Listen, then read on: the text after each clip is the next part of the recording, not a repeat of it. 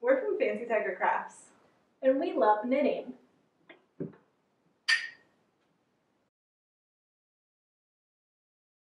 The cable cast on is used to add stitches when you've already worked some fabric. So I'm going to show it to you here. I'm going to cable cast on 5 stitches to this work. Stick your needle into the work that you've just completed, the row that you just did, in between these 2 stitches. So I'm just going directly in between. I'm not going into any stitches. I'm wrapping the yarn as if to knit, and then I bring that new stitch that I just created in between those and I put it on the working needle.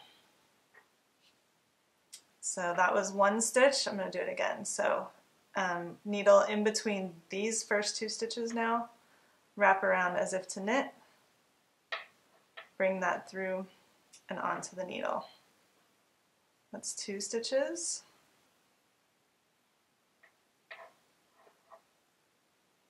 Three.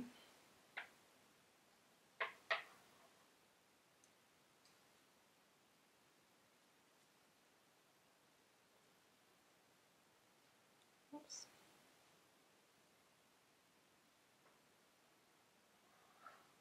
So I've just added 5 new stitches on to this work using the cable cast on.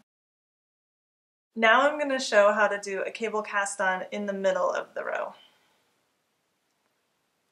I'm going to use it to close up this gap that I made in my previous row by casting off 5 stitches. I'm going to cable cast on 5 stitches now in the middle of the row. So I just knit to that gap, and now I'm going to turn the work so that I'm on the wrong side and do the cable cast on that I just showed. So needle goes in between these last 2 stitches, wrap as if to knit, and put this stitch on the needle. I'm going to repeat that 5 times for 5 stitches added on.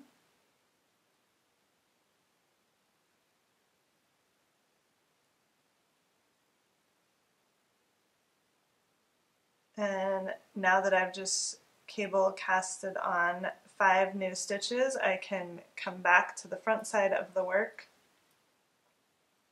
and continue knitting my row.